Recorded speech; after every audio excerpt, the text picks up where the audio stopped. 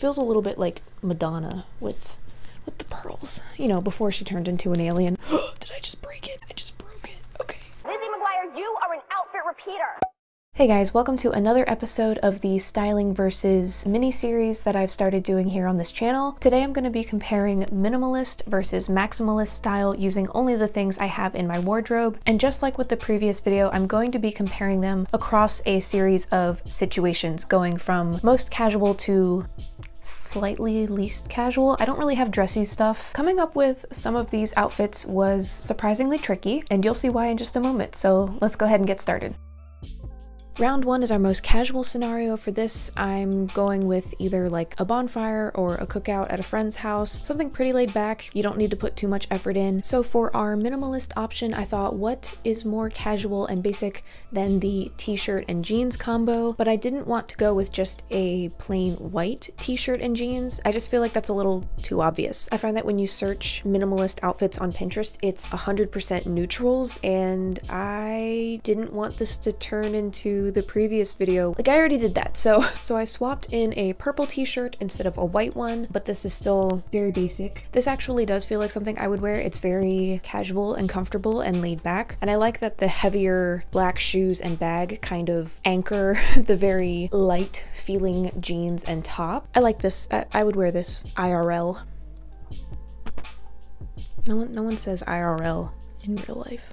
And I almost forgot, if I needed an outer layer, I would probably wear this green flannel over it. I know some people would probably be like, well, now it's not minimalist because you added too many elements. But I like these colors together. For me personally, this is still fairly minimalist because it's just very simple, basic pieces. So if you want to get mad at me about definitions of minimalism and all that, go off. I hope you have a blast. But I think this is still fairly minimalist overall as an outfit.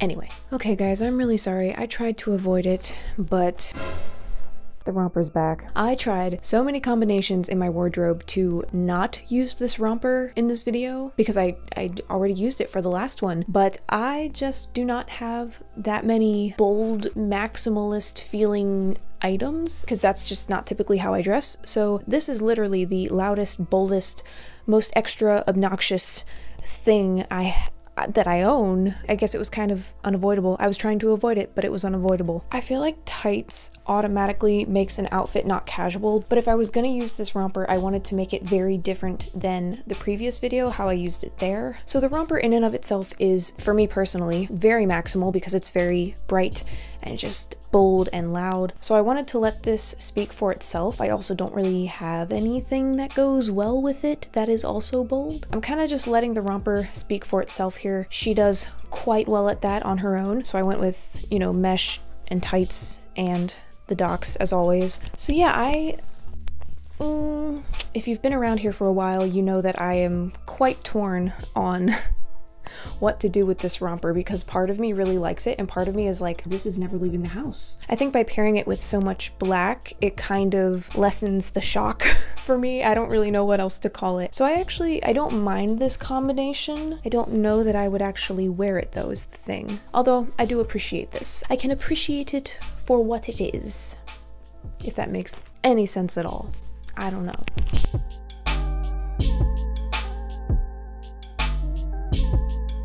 Round two, we are bumping up the dress code a little bit because it's date night and we want to look a little bit more put together than just a casual hangout. The scenario I'm going with is a date, whether that's a night out or just a coffee date. So for the minimalist option, I was dancing around this combination so hard trying to find something else because just like with the previous video, this kind of feels like something that I have seen on Pinterest 100 times over and feels a little bit overplayed, but I actually like this one. This combination is so simple, it almost felt too obvious, but I think there's a reason that so many people pin pictures of this type of outfit because the appeal is that it's simple. So I just have black trousers and my little button down. I went with a slight heel because, like I said, we're going slightly elevated. And I really like this actually. I don't know why I'm always dancing around simpler, basic outfit options when that is typically what I feel most comfortable in. And for this especially, I feel like the clothes are showcasing me rather than me showcasing the clothes. They're not hogging all the attention for themselves, which is what you want on a date because you want your date to be focused on you, right? so mission accomplished. I don't have too much else to say about this other than I really like this, and I might tuck this away in my noggin to use at a later date. If I needed an outer layer, I would probably go with my cable knit cardigan. This item as well feels like something I've seen all over Pinterest a million times, but I've had this for over a decade. It's nothing exciting, but it is minimal and I think works fairly well with the rest of the ensemble. Moving right along to the maximal option for a date outfit. Starting to sound like a broken record, but this was tricky to come up with. One of the only brightly colored things I have is this muted orange skirt. So I paired it with this paisley top because it is kind of a blue based item so that we have the contrasting colors. I tried to do my blue tights as well, but it just looked way too cartoony and like not in a good way. So no tights, simple brown heels. Tried to do a little bit more with the jewelry, but kind of letting the skirt and the top do the talking here. I definitely don't hate it, but neither would I wear it. I like these colors together. I love blue and orange together, but for me personally, this just feels too conspicuous, too like, hey, look at me, which I guess is kind of a little bit of the point of maximalism. I don't know. Also, I'm really sorry if you can hear my overhead fan, but it is sweltering in here. It's getting to be about that time. And then for a purse, I'm not really sure. I think maybe I would just go with this one. It doesn't feel like it goes, but that might just be my brain being resistant to this whole over-the-top maximal thing. It's just not my thing. It doesn't not go, but it also doesn't go. Just trying to have as many elements as I can without it looking like a tornado blew through a circus, which is easier said than done. And then I'd probably just do a denim jacket if I needed a jacket. Because I just, yeah, I'm having a hard time wrapping my brain around this many things going on at once idea. So I tried my best with the limited bold items that I have, and I think this is okay. It might not be what some of you consider maximal, but for me personally, it is, because it's a lot. Let's move on to the last round.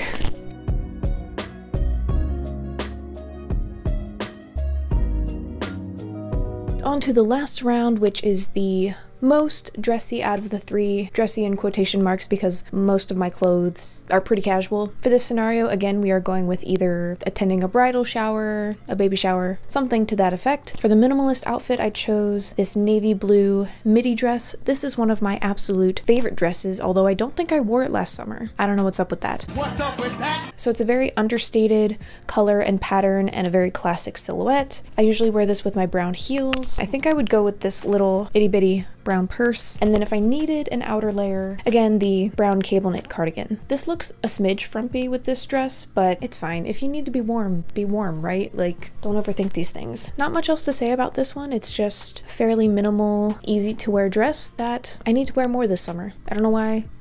I keep forgetting that it's in my closet. Like, it's literally right in front of me when I open my closet, and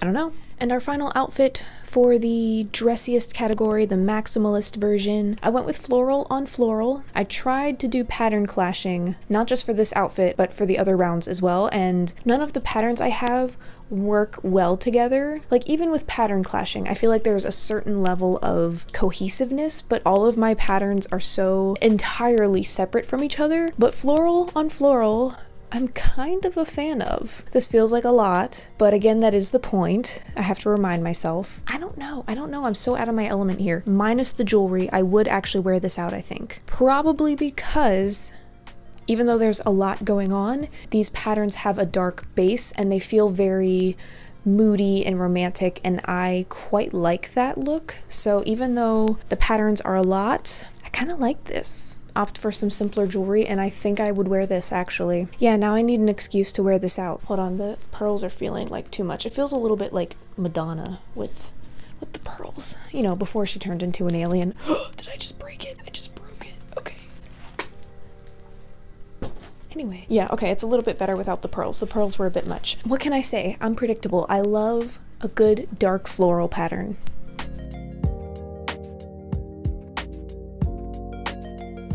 So if you couldn't already tell by my reactions, throughout. I do prefer minimalist looks over maximalist looks most of the time. I think this very last one is the exception, only because it's dark and moody and romantic feeling. If it's like bright and bold and eye-catching, it's not really for me. I think minimalist type outfits are more of my comfort zone. The thing I noticed when my camera's crooked, you know what? I don't even care anymore. The thing I noticed when I was planning these outfits was that I have a handful of bright or colorful or bold patterned items, but they don't go together. And I think that's because for the most part, I tend to wear these items as the focal point of the outfit in and of themselves, and I pair them with neutrals and basic things so that that one bold item is like the statement item. Even if it's not really a statement item, I don't tend to wear my bold items together most of the time. So although minimalist outfits are more of my comfort zone